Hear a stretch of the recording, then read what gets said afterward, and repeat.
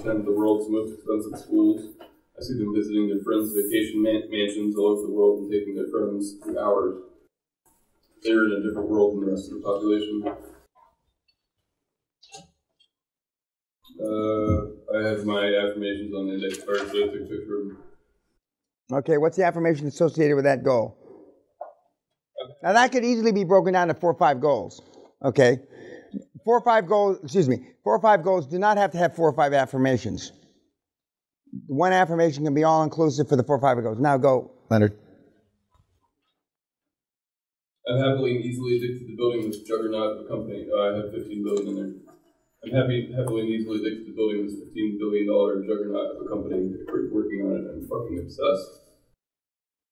Okay, now just to give you an aside, when I came up with this, I wanted to be with a castle on an island with a moat, and I see my children playing tennis, playing golf on our own golf course. I see our governesses and nannies that once worked in the Buckingham Palace. I saw that. Okay, I see myself strutting around the property. And I visualize this with my boots and my riding crop, being the most influential gentleman farmer in Scotland. No, that's what I saw, okay? That's before I had that fucking painting, before I had any of this. And so that's what I would say twice a day, okay. Go ahead. Do I have to? No, you don't have to, okay. I got only golf. One goal and an affirmation. Okay. Well, help kids to go for Ivy League school and start their business. Well, my kids are sharks, driving their businesses and being most successful in their areas. Okay, you got to add more adjectives. You got to make it more colorful. So words, remember, can't be too bodacious, can't be too overwhelming. You know, for example, if you wanted your kids to, you know, go into space, I see them walking on the moon. I see them easily going to flight school. I see them easily taking off the first time with the jet thrust. I feel the G's of the jet thrust. I mean, you got to really elaborate. Again, because your subconscious doesn't know that, it's just bullshit. And the more you say it, I mean, the athletes understand this when they're talking about they're in the 3rd or 4th year of skiing. I see myself, winning the downhill by full 2 seconds, which is virtually impossible, by the way. You don't win downhills by 2. You win it by 200ths of a second. I see myself in the cold wind on my face, accepting the gold medal. I accept the accolades and the applause of the Austrian people if you're Austrian, or the Russian people if you're Russian, or the American people if you're American. I see, you've got to really throw yourself into it. You really have to go over the top. Okay. Mine's not that specific. Okay, well, tell me, and then I'll make it specific when I tart it up. I am passionately adding more and more money and assets. Okay, what's the goal, though? The goal? And $30,000 to buy whatever I want. 30,000. Well, I would have made the goal. I feel it's well within my comfort zone having unlimited expenses daily. Then the affirmation: I am wildly overwhelmed with joy, knowing that no matter how much money I spend, it's not a dent, it's not a fraction, it's not chump change. I mean. And there are people in the world that have no, Sally sometimes thinks she's one, but she has no limits to not her abilities, her ability to spend money. You want this, and when you talk to your kids about affirmations, and you can start affirmations at 3, 4, 5 years old. You start with goals. With kids, you start goals first, then affirmations. So when they get used to the goals, and they understand the goals, then you add the affirmations. If you add the affirmations with kids too early with the goals, they get confused. Okay, now I'm talking about 3, 4, 5 years old. If your kid's 18 years old, he's not going to get confused. Okay, almost everybody understands goals. Very few people understand the affirmations that are associated with goals. Okay, Australia. So the goal is to set up my board and close my first deal, and then obviously That's a good goal. and then have multiple deals after that. Okay. And the affirmation. The goal should read, my goal is to set up my board, the associated extended dream team, including banks and motivated sellers. And then, what's the affirmation? I close massively profitable deals on a regular basis. Making huge money for myself turns me on and gives me a big fat raging hard on. Okay, raging hard on. Okay, well,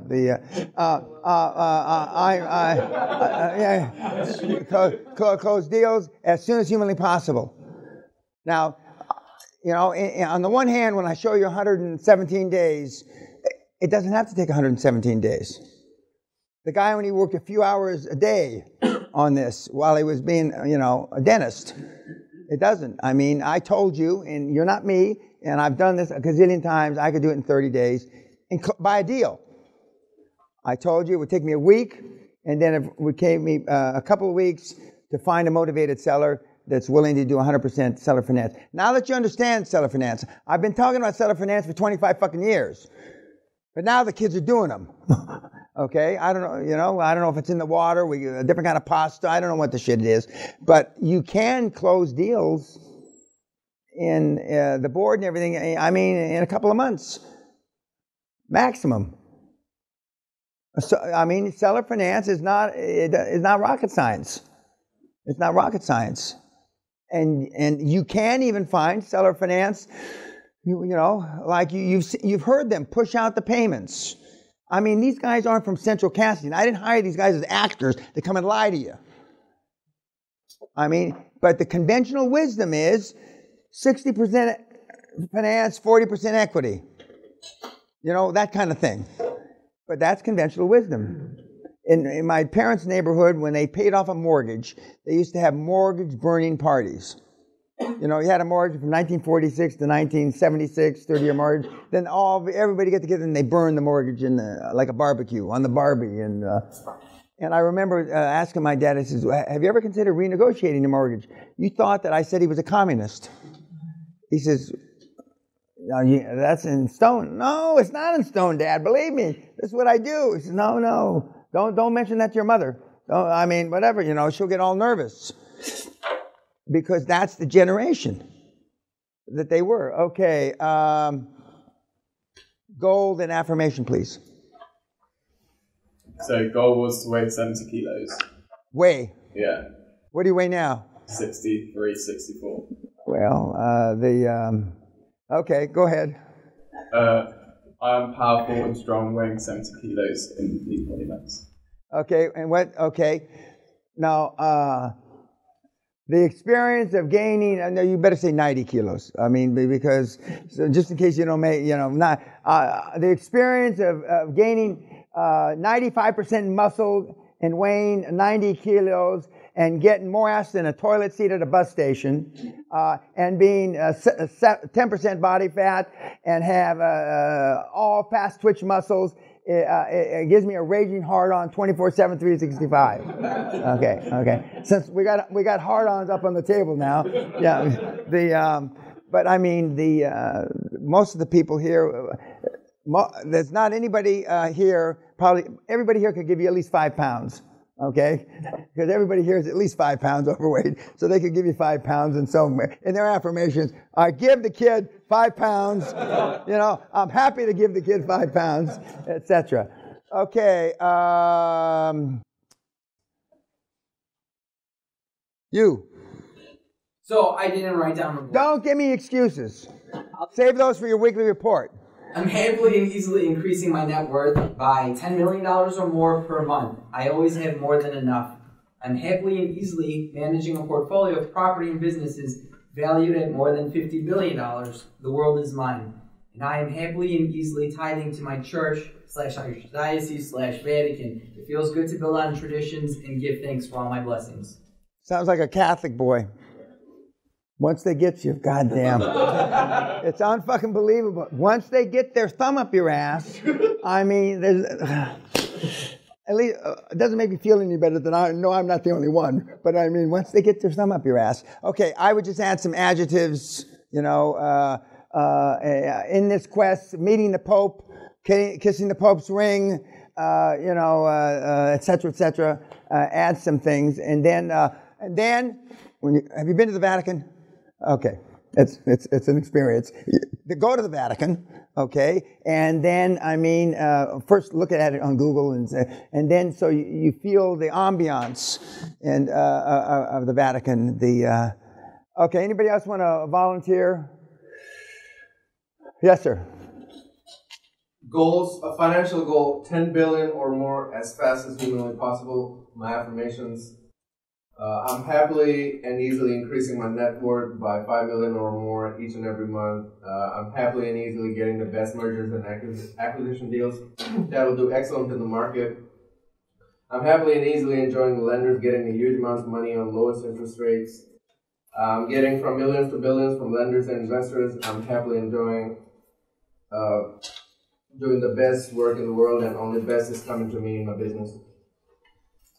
Happily and easily acquiring my generational wealth from expected and unexpected ways. Okay, add on, that the, like those affirmations we saw that were just tits and ass. But yeah, I'm not telling you to forget the tits and ass. But I mean, money comes to me unexpectedly. I feel overwhelmed and not satiated with money that comes to me unexpectedly. You don't want to be satiated. Satiated means that you get used to it. It becomes your default. I mean, and staying successful, guys, is a hell of a lot fucking harder than getting success. I mean, it's staying because default, being rich, I haven't had to work in 35 years. Some kids at the Jason Capital thing that you were at asked me, how do you get up in the morning? What motivation do you have to get up? That's where the society is now. What do you mean, how do I get up in the morning? And I've been, one of the goals you should have, and all of you should have, is that goal is to form new, bodacious, extraordinary habits of the high-performance person, okay?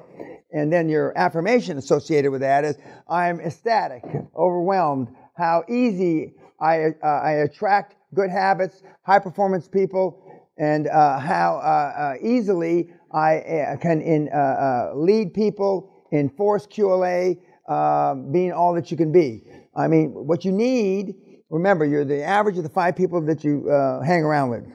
And right now, for the most part, there's a few exceptions, most of those people are dog shit, okay? And so you want a higher echelon. You want a higher bar. You want higher expectations. For those of you that have employees, when you use the weekly report to filter your employees, I guarantee half of them will quit. Maybe all of them, depending where you're in the world.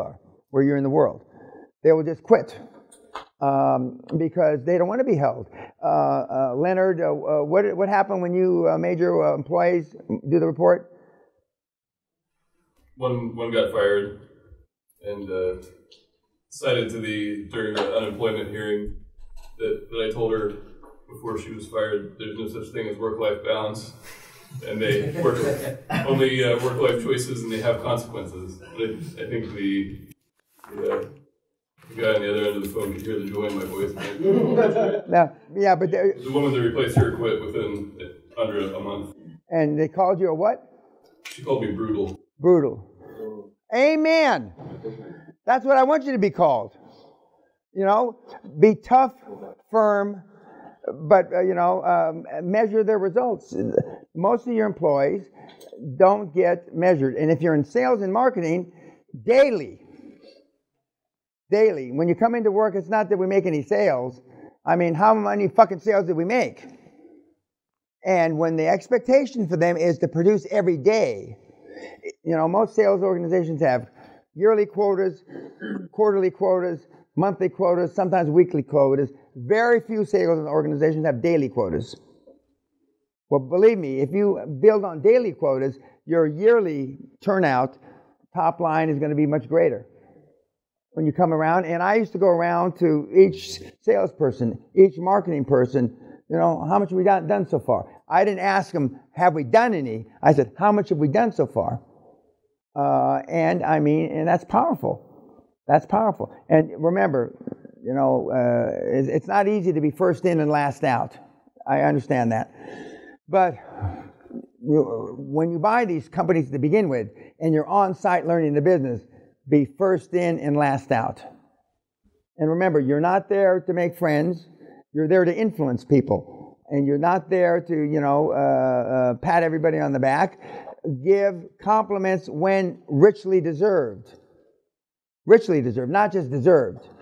Too often they say, good job. Well, what the fuck's that mean? Okay? Good is the enemy of great. Well, there was a book or something like that written like that. We don't want good jobs. We want extraordinary performance from everybody. And it starts with you.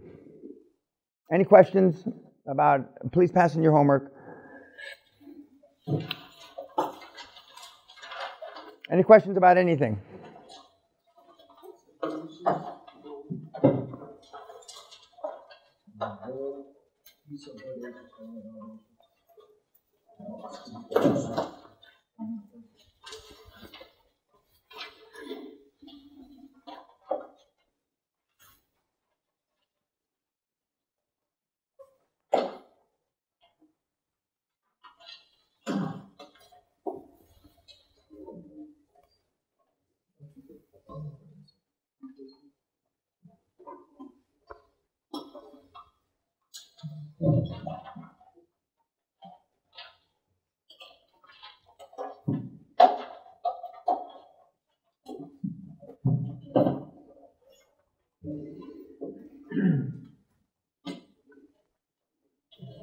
Any questions about anything? 6 o'clock, whiskey tasting, kilt, review, I believe 7:30 drinks or 7? Pardon? 7:45 drinks, and then dinner at 8:30. Any questions on anything? Who leaves first tomorrow? What time? 4 a.m. I assure you, you won't be seeing me when you leave. So I'll say goodbye later tonight. Okay, guys, if there's nothing else, very good. Great job.